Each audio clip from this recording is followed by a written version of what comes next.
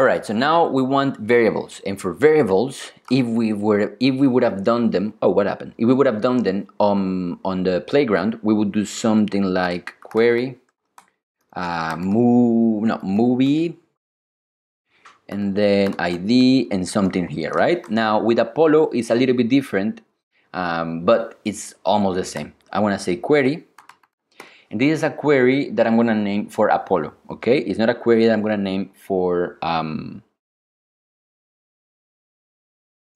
GraphQL here.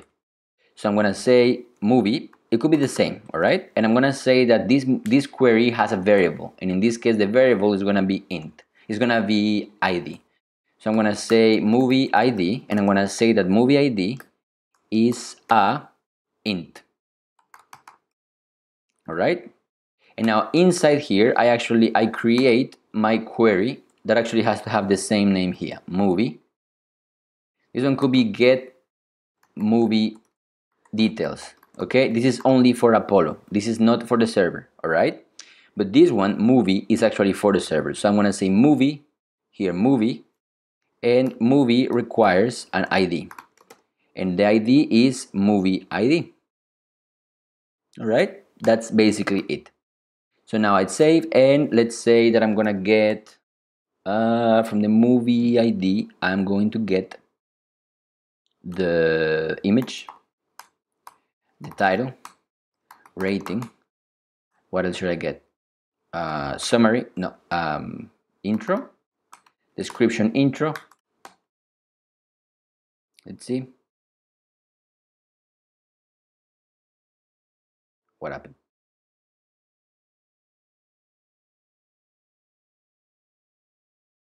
Movie. Yes, movie. Description, intro, medium, cover image. Everything is good to me.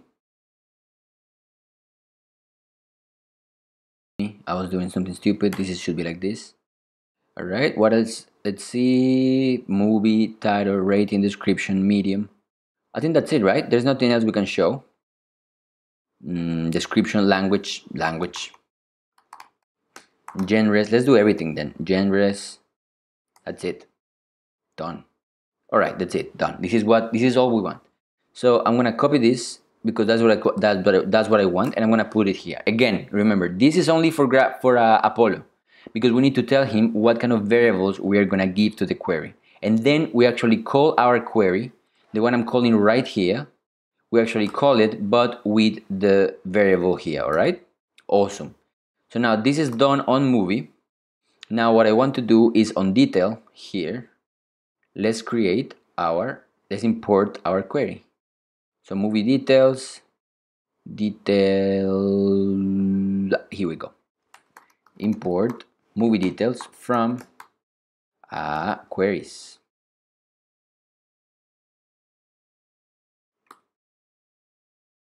Movie details from queries. Let's see if it's working. Yep, all good. And I forgot something. I also want to suggest movies. So suggestions. And I only want the medium cover image and the title and the rating. That's all I want. What happened? Suggestions. Oh, I forgot. I need to give it an ID.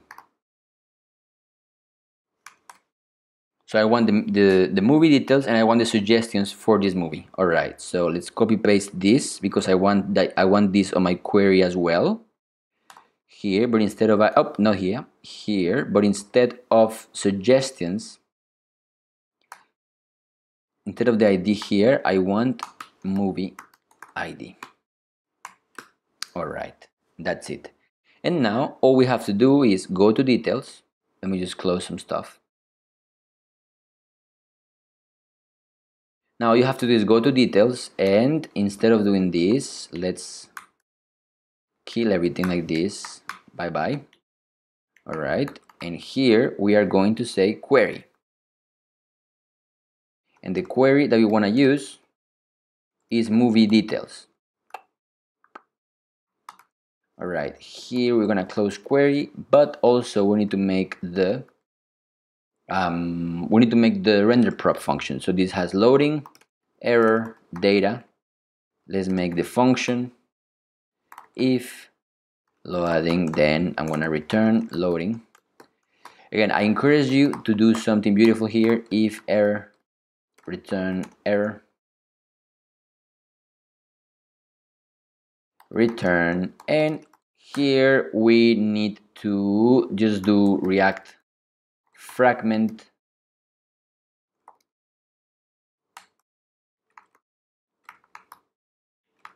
and let's start fucking around. So here data dot title, data dot medium cover image, data dot rating, data dot description intro,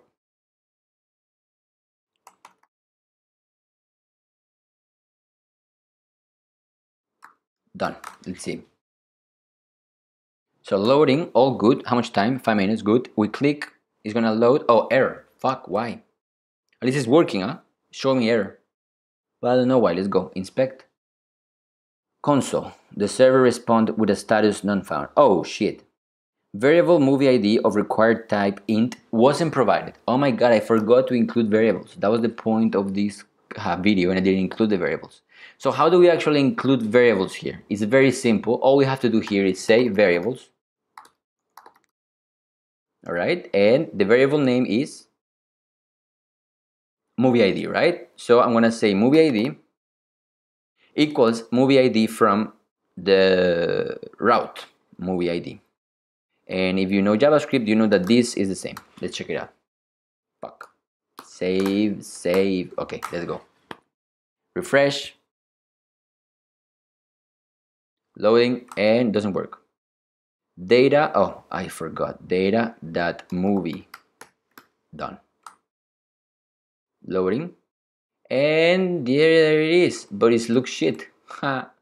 Alright. Now, the point of this is the cache. I want you guys to see the cache. So let's go back. Loading, of course, is going to load the first page. This one, the first one, the Night of the Hunter. I click, it's going to load the Night of the Hunter. Waiting. Alright, I go back, it's loaded. I come here, and it's also already loaded. As you can see, there is cache. This is the best part of all. That on a normal React website, the detail screen, for example, will be handled by you. And you will reset the state. Every time the component mounts, the state is empty and loading true and all that stuff. And you wouldn't have cache. It will be hard to implement it.